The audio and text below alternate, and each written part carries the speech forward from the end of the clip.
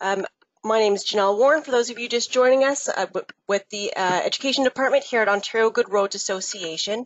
We're very excited to be offering this webinar today in partnership with MTO, all about bridge inspections, assessing defects and details for safety. This webinar is being recorded and will be available afterwards through the OGRA website. We'll be sure to send you that link after the webinar takes place. For those of you just joining us, I'm curious to know if for our statistics and to know how many people were able to reach with this webinar today. If you haven't yet, let me know through the chat or question function how many people are attending with you. Please do so. And my clock just turned to 1 o'clock, so we'll go ahead and get started with our presentation today. Before I forget, I also want to mention that we do hope to be able to take questions, but we're going to wait till the end of the presentation to get those questions from you, just to make sure we have time to get through all of the content. So with that, I'm very excited to introduce you today to our hosts. We have with us today Daryl Langendoon with MTO, along with his colleague Jim Au. Unfortunately, Neil Brockman's unable to join us due to illness, but I'm confident Jim and Daryl will be able to take care of everything for us. Daryl, Jim, I'll turn things over to you. Okay, thank you, Janelle. Can you hear us okay? Sounds good. All Everybody right. else, can you hear Daryl okay? We'll just give them a quick second to answer. Oh, and the yeses are coming in. Sounds good. Good. Hi, everyone, and thank you for joining us for this webinar. Thank you also to Ontario Good Roads Association for inviting us to speak. We will be presenting on bridge inspections, but more specifically, we will be talking about identifying and assessing defects and details that can potentially affect bridge safety. We had 3 presenters today, all of which are from the Ministry of Transportation's Bridge Office. Unfortunately, Neil Brockman, who's the lead bridge engineer in our rehabilitation section, is sick today and unable to join us. He did put in a lot of work in putting this material together, though, so I thank him anyways. We also have Jim Au, our head of bridge management, and myself, Daryl Langendoon. And I'm the lead bridge engineer, also in the bridge management section. For those of you who aren't familiar with MTO's bridge office, as part of our work in the bridge management section, we are responsible for maintaining the Ontario Structural Inspection Manual. We provide any updates and revisions as necessary. We also ensure that MTO is getting all of their bridge inspections done on time.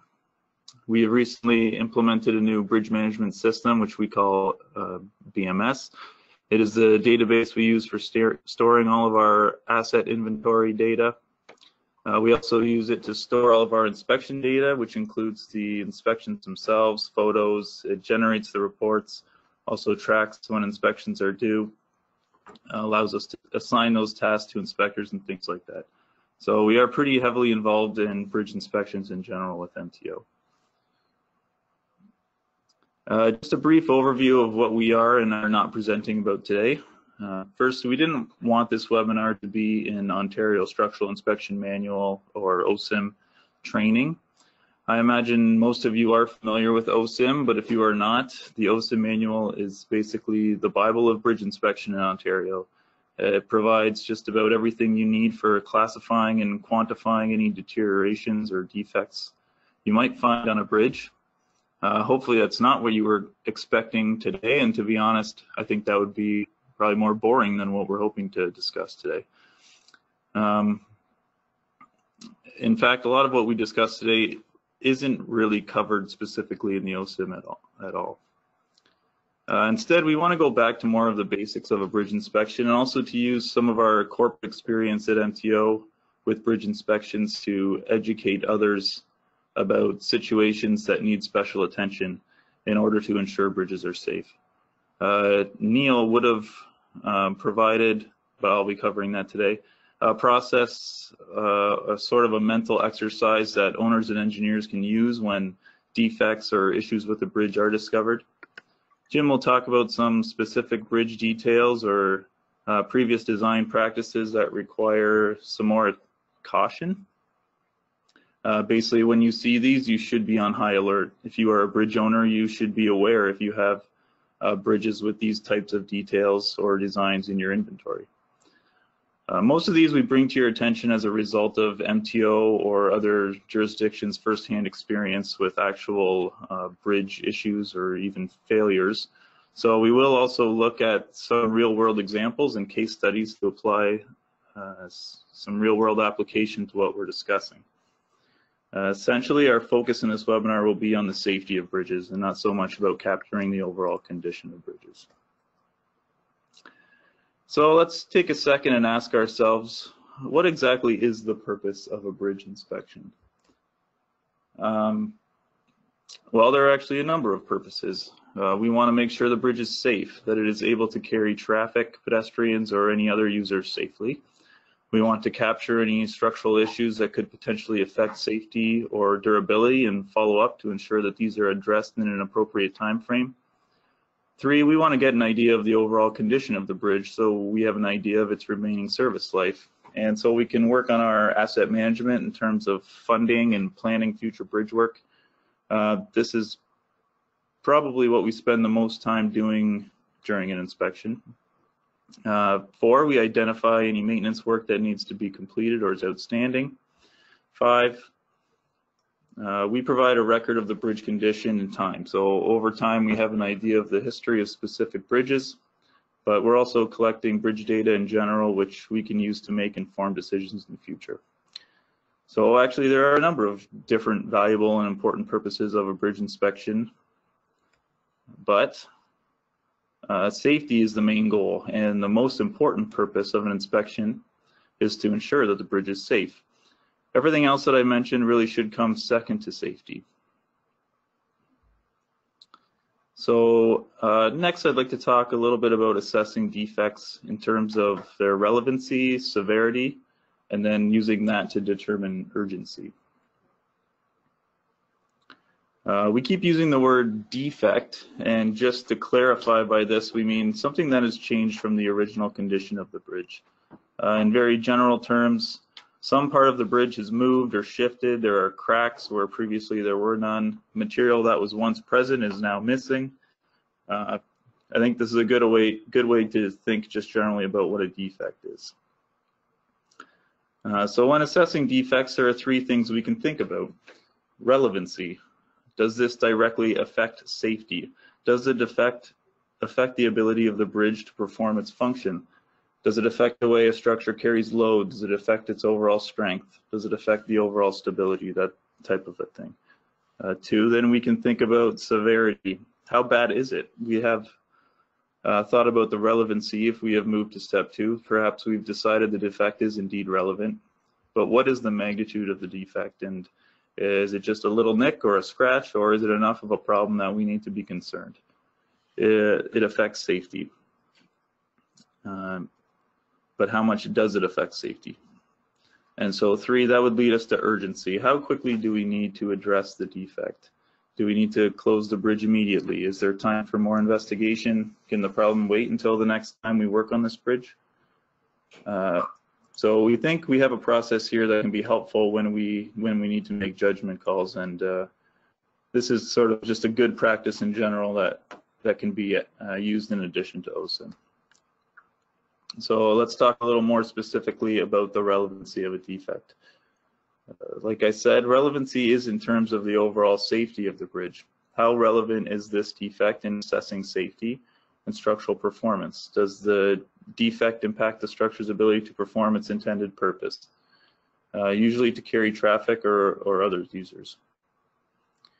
So we have some routine issues such as asphalt raveling, hairline concrete cracking, snowplow damage to curb faces, things that kind of occur just based on the usual life cycle of a bridge. We would say that this is due to natural aging, and usually these are not highly relevant to safety. Then we have more non-routine issues, anomalies, things that are very relevant. This could include significant deflection of girders, medium-wide flexural or shear cracks, loss of material under spread footings, things like that. And just in general, you know, here's another tip. If you find yourself thinking, oh, I've never seen that before, or you know, that's really odd, or that is not supposed to look like that, you know, this is a very good time to do a bit more of a defect assessment and go through this 3-step approach of looking at the relevancy, the severity, and the urgency. OSIM requires recording of all the defects, regardless of how relevant they are to safety. And so this is because all defects are relevant to condition. When we're talking about relevancy here, we're talking about relevancy to safety. And so this is just a generalized way to think of how relevant a defect may be to overall safety.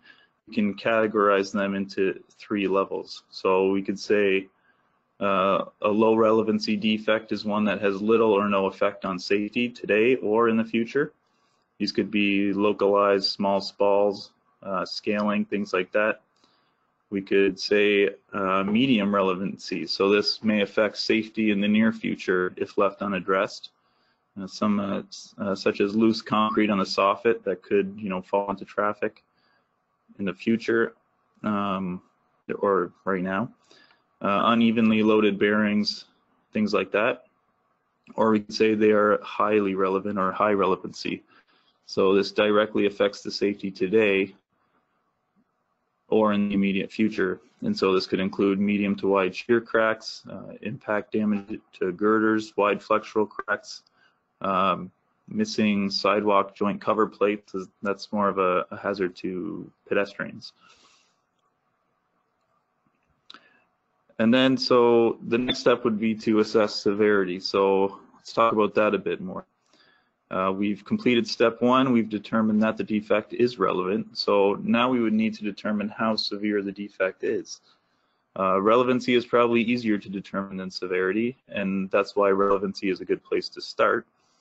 For a lot of structural engineers, I would say relevancy is probably pretty straightforward or even obvious in most cases. I think the wheels really need to start turning once we get into the severity step. So here are some helpful questions to ask. We need to start thinking about these things. How much of the structure is this affecting? Many of our structures today are multiple load pass structures, such as slab-on girder bridges that have several girders. Does the defect affect many of the girders, or is it just one of them? Can the structure still carry the intended loads despite that defect? Is it enough to cause a major issue? So what is the magnitude of the defect? Is it major enough to substantially affect load carrying capacity of an element? How much of the capacity is remaining? Could the defect affect the overall stability of the structure?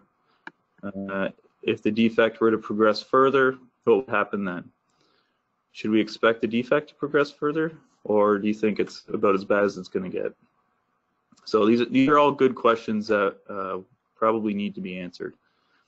When we assess the severity of this exercise, we're talking about the current state of deterioration, but it's also good to think about how the severity could change in the future and what exactly would change.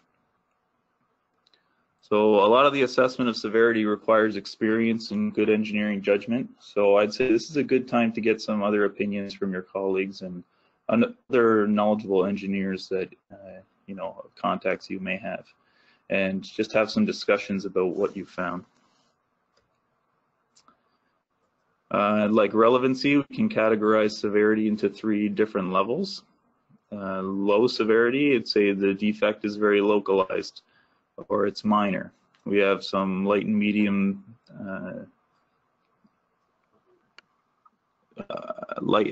defects, so just superficial type things. Scaling, honeycombing, flushing. We could say they are medium severity, so a defect that's more widespread or somewhat advanced in state. Most medium defects, as we would see in OSIM, categorized as medium. Some localized severe and very severe defects, so they're severe, but just maybe in non-structural components or just a small non-critical area of the bridge. Or we could categorize them as high severity. So the defect is widespread, it's advanced in state, so this could include wide flexural cracks in a soffit, medium or wide shear cracks in concrete, severe section loss in a steel member, things of that nature. So using relevancy and severity, we can talk about urgency. Urgency of a defect is really how quickly do we need to address it. And we can also categorize these into 3 levels of low, medium, and high. I'd say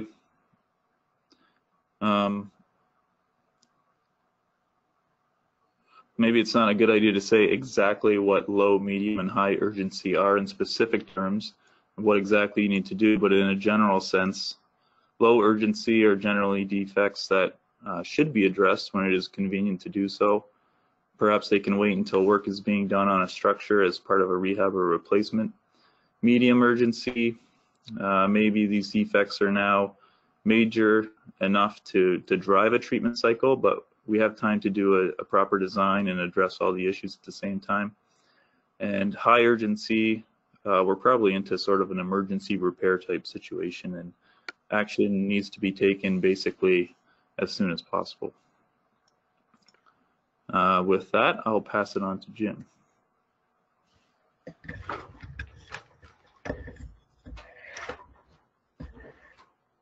Thanks, Daryl. My name is Jim Au, Head of Bridge Management Section in Bridge Office MTO. For the following slides, I will discuss bridge details that require special attention, bridges with hidden member or connection, and bridges with non-redundant members or connection. Some bridge design details used in the past are known today to be problematic or even high risk that require special attention. Special care should be taken when inspecting structures with these details. The owner should be aware if their bridges with this type of details exist in their inventory. If it does, additional attention should be made to mitigate the risk of failure. Modern bridges are designed to ensure all bridge components is accessible for inspection as much as possible. However, this was not always the case for bridges built in the past. Some critical details or components may be hidden and cannot be visually inspected. That's why inspection engineer must review all drawings, including rehab drawings, to make sure if such details exist or not. The adverse effect can be significant if those hidden components are ignored or not inspected. Special care should always be taken on bridges with little or no redundancy. Redundancy is defined as the capacity of a bridge to continue to carry some load even after the failure of one or more structural members. Redundant structure is usually a structure with multiple load paths. As mentioned, failure of one main load-carrying member will not result in total collapse. A good example of redundant structure is slab-on multi-girder bridges. For non-redundant structure, it has single load path only. Therefore, a single broken component can cause the collapse of the entire structure. For example, truss bridge or bridge with 2 girders only are examples of non-redundant structure. Let's look at some examples. This is a steel tie-out bridge, about 107 meters span, carrying 2 lanes traffic, built in 1960. This is a single load path structure with hidden connection details. The connection at the top was hidden inside the arch member and are not visible for inspection. The hangers were designed with the ends free to rotate, but these ends had seized up over time with rust and become fixed. When fixed, they were subject to bending, which caused fracturing to occur on the portion of the hanger inside the arch. There was a partial failure in 2003 due to the fatigue fracture of 3 steel hanger rocks, which were connected to the deck system, resulting in significant deformation in the deck. Each hanger rock was replaced with 4 cable wires after the rehab in 2005 to provide greater stability in the event of a wire failure.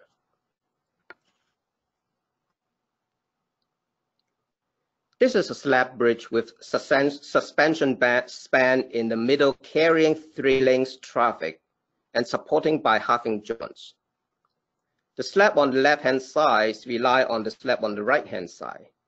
As you can see, the condition of the halving joint is only visible mostly at the soffit.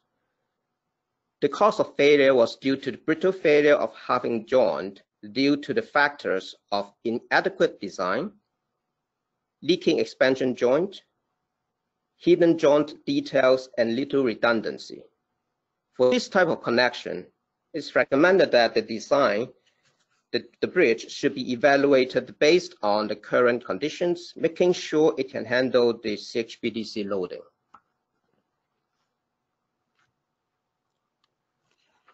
This is a deck truss bridge with total length of 1,160 meters.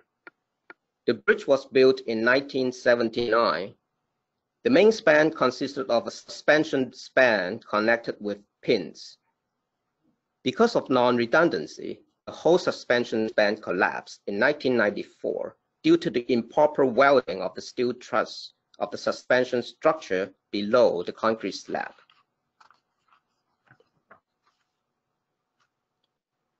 This bridge also has a suspension span in the center with length of 31 meters supported by pin and hanger system.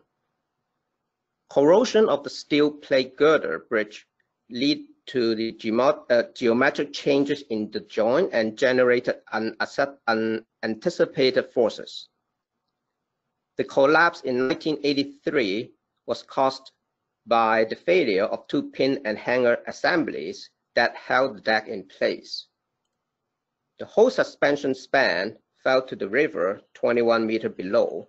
The incident was blamed on inadequate inspection of the pin and hanger system. Another case I want to talk about is for bridges with uplift reaction.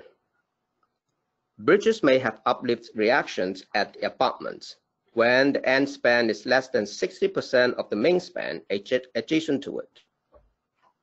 If the dead load of the end spans are not large enough to counteract the uplift due to the loading on the main span, hold-down devices are required. Failure may occur if the hold-down device is not designed properly or not inspected for inspection.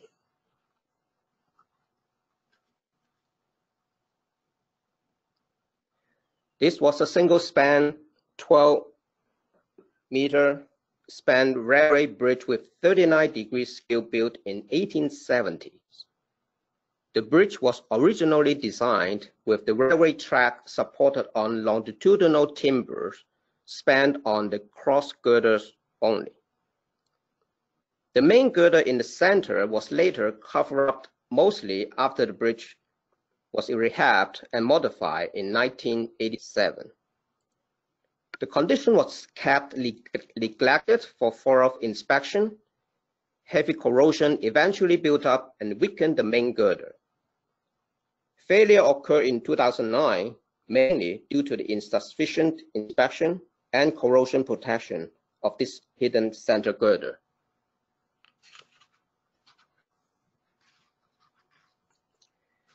So how can we manage bridge with hidden components? Of course, we need to identify bridge with such hidden component first. We need to understand what kind of risk is involved. We need to implement a targeted inspection regime to inspect hidden elements regularly. Evaluation and intervention may be necessary. Mitigation works may be necessary.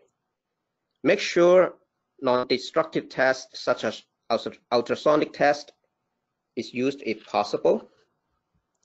Pay attention if there's any changes in the condition, for example, due to condition degradation, changes in loading, or changes in load path of the structure. This is an example of how hidden details can be managed. It is a 4-span deck truss with total bridge length of 208 meters, carrying 2 lanes traffic above. The main span is 76 meters with 38-meter suspension span connected with pin connections. This bridge was evaluated and even load tested to confirm its load carrying capacity. Ultrasonic tests on the pin were also performed to assess the pin conditions. The pin condition is regularly inspected visually within arm's length. As part of a major rehab for this deck truss, a pin arresting system was added. The objective is to mitigate the risk of total collapse of the center span due to the aging truss bridge and possible failure of the hidden pin connection conditions.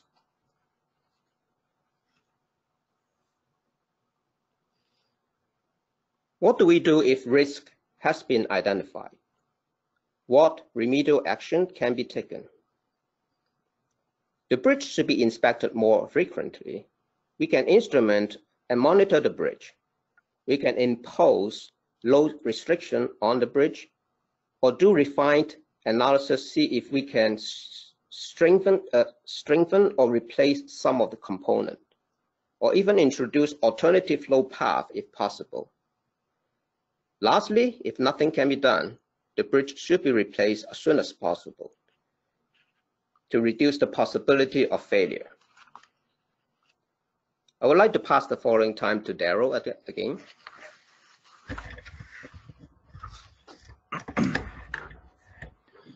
Okay, thanks, Jim. This is Daryl again. So now we're going to look at 5 real-world examples of defects that were encountered during MTO inspections and apply the defect assessment method that we had talked about earlier. So basically, for each of these 5 examples, hopefully I can give you just a few seconds to kind of think. First, is the bridge safe?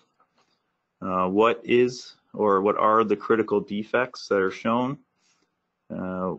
What's the relevancy, severity, and urgency of each of the critical defects? So we'll look at, I'll kind of give you some general information about each bridge, and we'll look at a few photos. I'll give you a couple seconds, and then I'll kind of go through the answer with you. So bridge number 1 is a timber concrete composite slab bridge, which is a pretty unique structure type in itself. It has 7 spans, a total length of about 48 meters, has 1 lane in each direction and an overall width of 11 meters. It was built in 1975, so it's about 45 years old. It's never been rehabbed. The bridge condition index at the time of this inspection was 65.5, so we would say it's in overall fair condition. So here we see some photos from the bridge deck. Generally, wearing surface, barriers, and sidewalk, say look like they're in decent condition. On the right, we see there's a little bit of map cracking along the center line. So sort of typical, not too out of the ordinary. Here we see some photos of the deck fascia. So we're at the side of the bridge, and we see the soffit on the right. If you look closely, you should notice some sagging of the deck in the left photo. It doesn't stand out quite as much in these photos, but in real life, that sagging of the deck timbers there was pretty noticeable. Sagging was worst around the deck drain that you can see on the right side of that left photo. There's definitely something kind of going on here with this timber deck. We see a lot of discoloration, and some of the timbers seem to be sagging lower than the rest. Again, it's kind of tricky to see in the photo, but those white discolored ones, you can kind of see that some are hanging down a little lower than the rest of the timber deck. The photo here shows the worst location. In reality, there were actually a couple areas where the deck looked like this, like it wasn't in great condition. I think it's also important to note that this isn't a slab on girder type bridge. The timber concrete composite deck in this case is the main load carrying element. Here we see a cross section of the bridge, some of the details showing the lamination of the timber deck. Shows how the designer provided the shear transfer between the concrete and the timber deck so that they can achieve composite action. These ridges essentially act as shear studs, so they ensure that the concrete and the timber act as one section. So interaction between the timber and the concrete here is very important in order for the deck to maintain its required structural capacity. That was assumed in the design. So I ask you, is the bridge safe? What do you think is the critical defect? And what is the relevancy, urgency, and severity of the defect?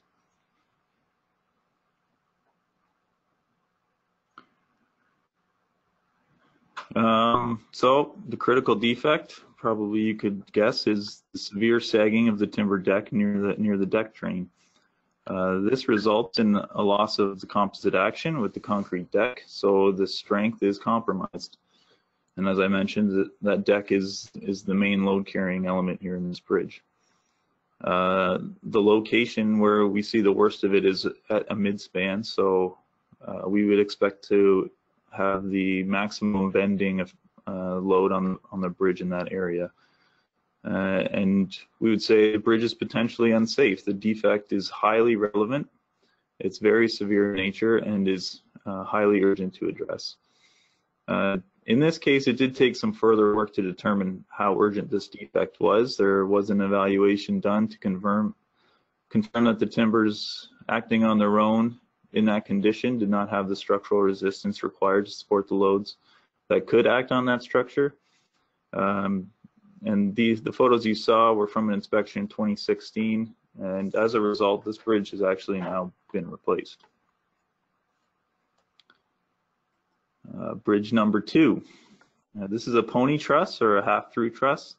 It's a single span, simply supported bridge with a total length of 37 meters. Carries 2 lanes of traffic, has an overall width of 2.4 meters. It was built in 1953, so it's 66 years old. It's had a number of improvements done over its life and a pretty significant rehabilitation in 1992 with some more minor maintenance and strengthening work at various points between 2003 and 2012. It has a BCI of 66 at the time of this inspection, so we'd say it's in overall fair condition. So here are some photos. On the left we see one of the bearings. I'd say it has some pretty significant corrosion and section loss. We see some corrosion product kind of building up around those bolts, and maybe some loss of section and corrosion, layers of corrosion product on the bearing itself. I noticed some disintegration of the concrete beneath the bearing, but so far it doesn't seem to be undermining the bearing itself. On the right is a photo of the abutment wall just below the same bearing. Looks to me like we have pretty significant delamination, some spalling and some cracking beneath that bearing. So a few more photos on the left. It's another photo of the abutment wall below the same bearing, but taken if we were standing beneath the bridge. From this angle, I think it's starting to look like a bit more than just a delamination of the concrete. Looks like we have some pretty significant cracking and deep spalling. It actually extends at least below the first mat of reinforcing, but then we look on the right, we have a photo of that same bearing seat looking at it from the side.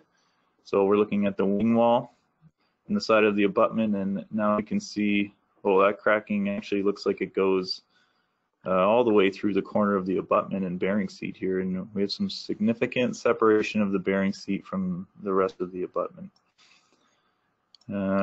Most of these photos are keying in on the same thing, so maybe this one's a little more obvious than the first bridge. I think we probably all can guess what the defect is here, but is the bridge safe? What's the relevancy, severity, and urgency of this defect?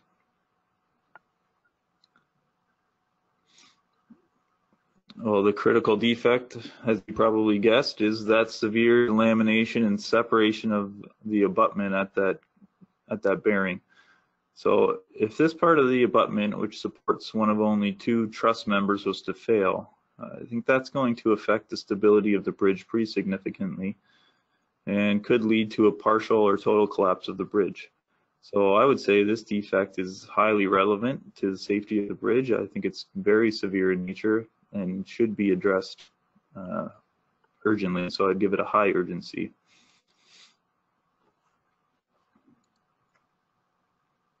Hopefully you agree. Bridge number 3 is a steel plate eye girder. It's a 3-span, pretty significant bridge of a total length of 158 meters.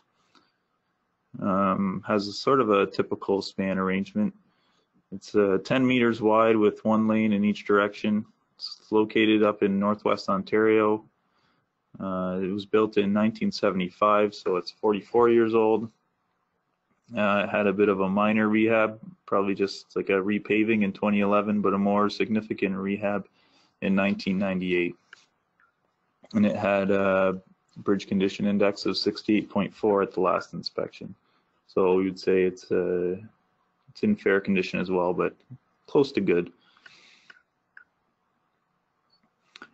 So our first photo on the left is of the structural steel girders and bracing. You can see the deck soffit as well. Generally, I think these elements all look like they're in pretty good condition. The photo on the right is one of the piers. Appears to be founded directly on some exposed bedrock. We have a 4-girder system. Some creative individuals have added their own aesthetic features to the pier here, and behind that I think we can see some narrow cracking, but generally nothing too significant.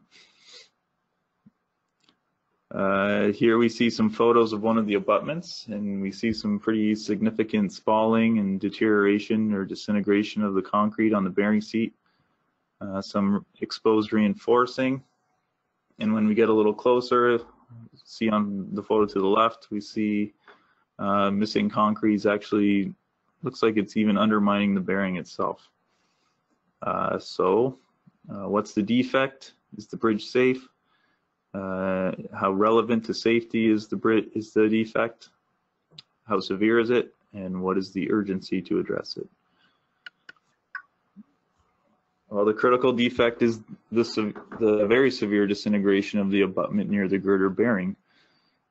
Failure to this area could lead into a localized displacement of the superstructure. I wouldn't say that it would affect the overall stability of the bridge like the last one. And that's mostly because we have a multiple girder system here that provides redundancy. I would say the bridge is probably still safe, but the defect should be addressed somewhat quickly.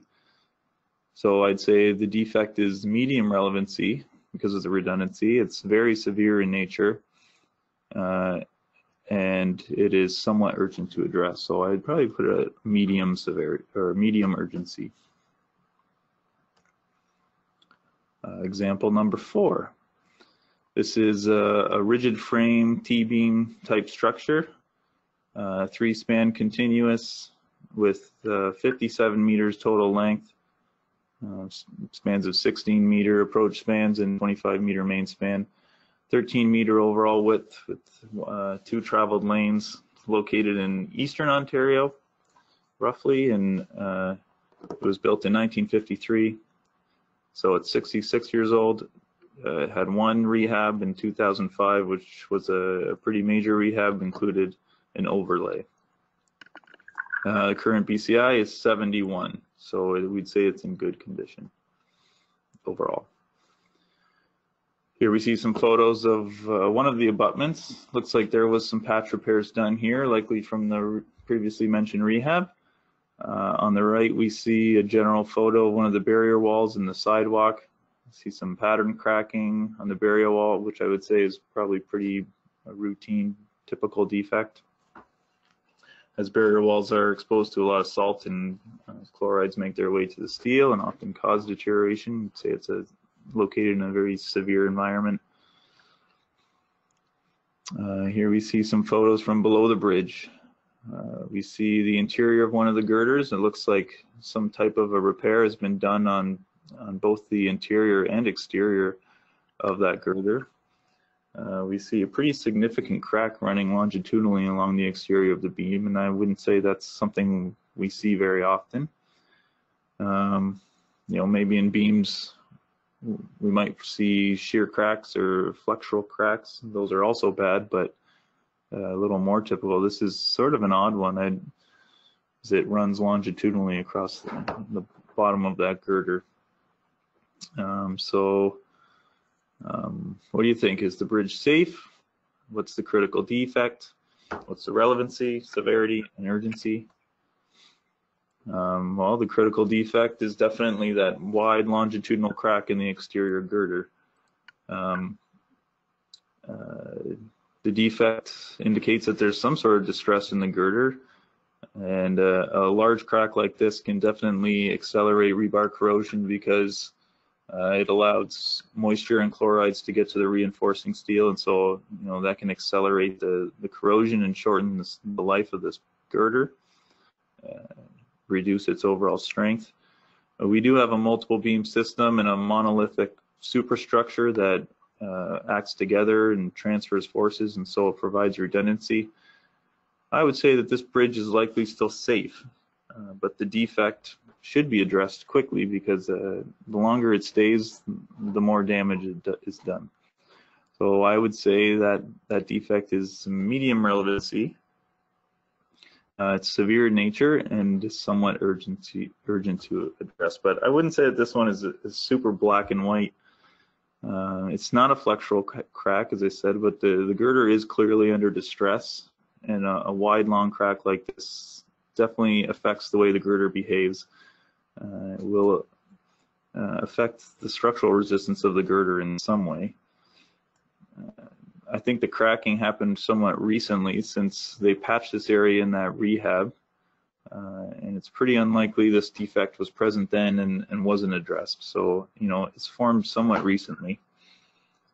And, perhaps something they did as part of that rehab is actually the cause of this defect.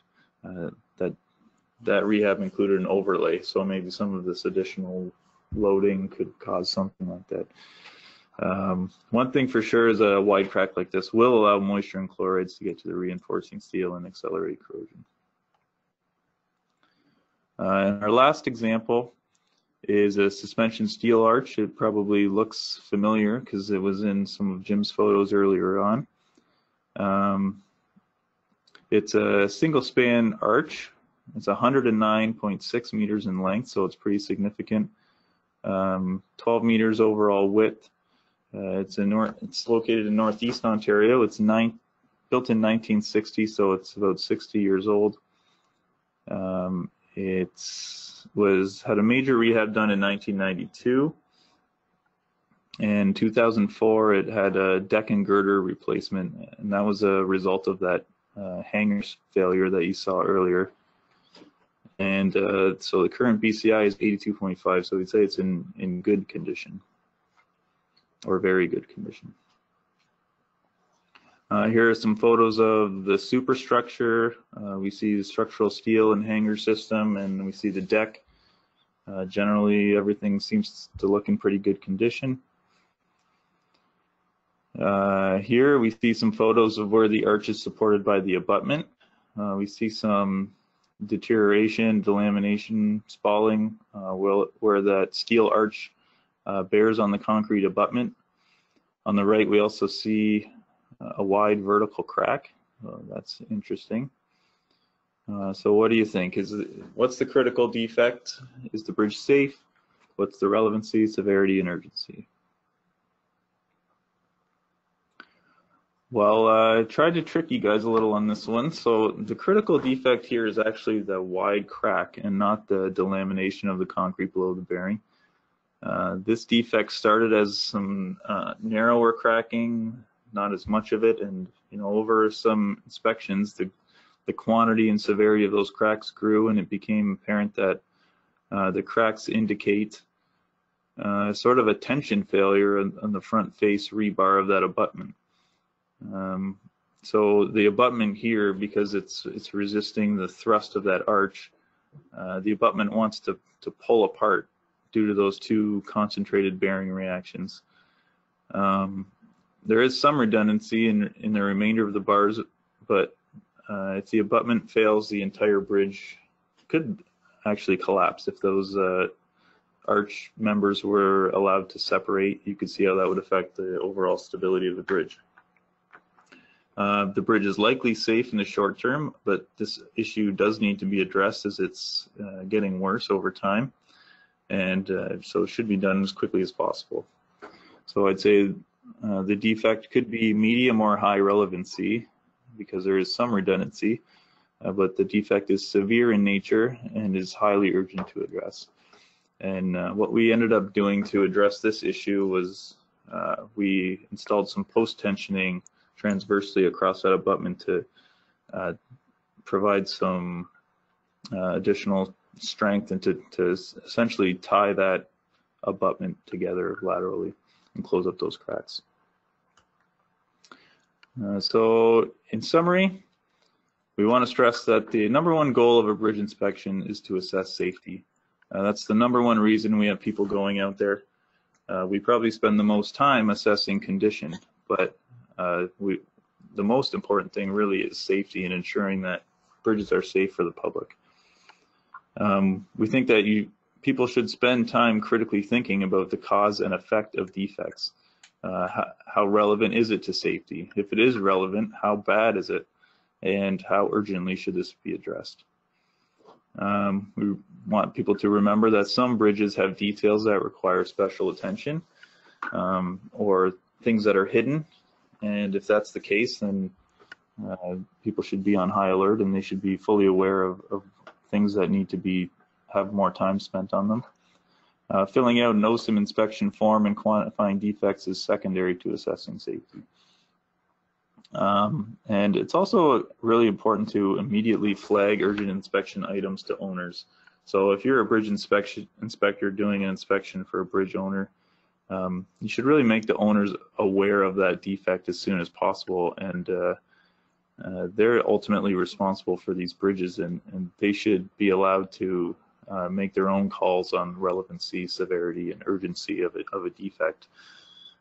So don't just put them in the OSIM report and kind of wait till somebody reads that report. I think it's important to make a phone call or send an email and make sure people are aware. That's all we have for you today. Thanks for listening, and we'll be happy to try and field some questions that you may have. I think you can ask those on using the chat box, right? Yes, they can. Thanks. Daryl, Jim, that was a lot of great information. We do already have a question. If we can scroll back your presentation to case study number 4, the question is, was it determined that the bridge in case number 4 was overstressed due to the overlay and new barriers? Sorry, can you say that again? Yep. So the question, was it determined that the bridge here was overstressed due to the overlay and new barriers? It was not determined that that was the actual cause, but you know, it's a suggestion. I don't think we actually looked into that yet. To be honest, this was one of Neil's examples that he was going to go through, and he probably knows this particular case better than I do. But yeah, it wasn't determined that that was the specific cause of the crack.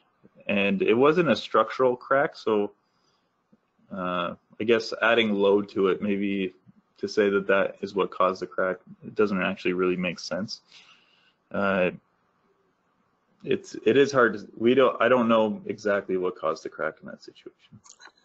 Okay, well, thank you for trying to give us a bit more clarification there. Does anyone else have any questions out there? Oh, I do have another question. What goes into making the BCI score? So BCI is calculated based on sort of a formula that we have that calculates the current value of the bridge as a proportion of the total replacement value of a bridge. So for each element type, we have sort of a general unit cost, and unit cost times the quantity of that element equals the replacement, the total replacement cost once you add up all the elements. And based on the condition that we get from an inspection, we would sort of discount that value to get the current value. So, you know, you get full points for an element that's in excellent condition, but you maybe get 75% of the value if part of that element is in good condition, or less if it's in fair or poor condition. So BCI is essentially the current value over the total replacement value of the bridge. For our next question, it's from someone who's in public works, but they are not necessarily an engineer or aren't necessarily part of the engineering group, who does the OSIM. They want to start an annual maintenance inspection that's going to be performed by non-structural engineers. Instead by engineers, it'd be done by the staff who are always out on the public works staff who are on the roads, who are the ones who are always seeing, fixing, and doing repairs on a day-to-day basis. So the specific question in this instance is, what parts of the OSIM manual could be adopted to do this successfully?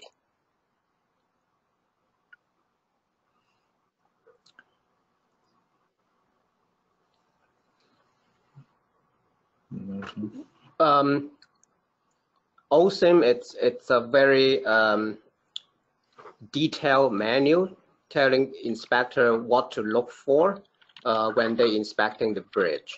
So in terms of the maintenance type of inspection, I think the most important of all is to look at the safety of the bridge visually, whether there's any concrete falling, or whether there's a major cracks, or whether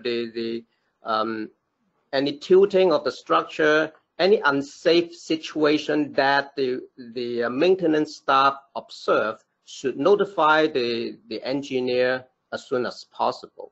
So we don't expect the maintenance staff to do or to calculate the BCI of the bridge, or to perform such a detailed quantitative type of inspection work, but at least to have overall visually inspected of the safety of the element of the bridge, making sure everything is safe to him or her. Thank you. We have another question about BCI. Specifically, when calculating the BCI, are certain elements given a weighted advantage, or weighted average, considering their level of importance? So, for example, barriers, handrails given less weight than girders or supports. Yeah, that's right. So like when I said a unit cost, so the unit cost for, say, a concrete girder is much higher than the unit cost of a barrier railing or something like that, right? So we used, actual costing information to come up with the correct values for those. So it's not really directly tied to their structural value or their relevancy, but it's more to their cost of what would be the cost to build that new, if that makes sense. And we don't calculate the BCI for all elements of the bridge, but mainly include the major elements like the steel girder, the barrier walls, and the concrete deck slab, something like that. So another question that we've had come up, going back to, I guess you guys had a chart with regards to the different levels of urgency. And so the question is, why would loose concrete over traffic not be classified as urgent?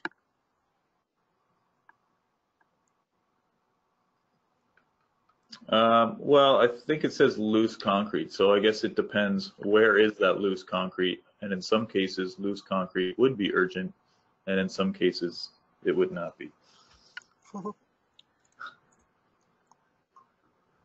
Fair enough. Another question that's come in is, what about the piers and footings? Do those get inspected during OSIM inspections? Can you repeat that one? I didn't quite hear. Sorry. So with regards to piers and footings, do they get inspected during OSIM inspections? Yes, they do. Well, the pier, of course, anything visually inspected will be inspected, of course. But if the footing is hidden below ground, so obviously we cannot inspect. Great. I think that takes care of pretty much all of the questions that have come up so far. Of course, we're going to have these this presentation available on our website afterwards. I'm going to sneak in a quick plug for OGRA's bridge inspection course that takes place as part of our municipal infrastructure training program every year in the winter. So please do check out our education calendar for that. So thank you, Daryl, Jim, for giving us a great presentation. Thank you to everybody for attending. There's a couple more questions that have come in, and if it's okay, maybe I'll send those out to the group afterwards.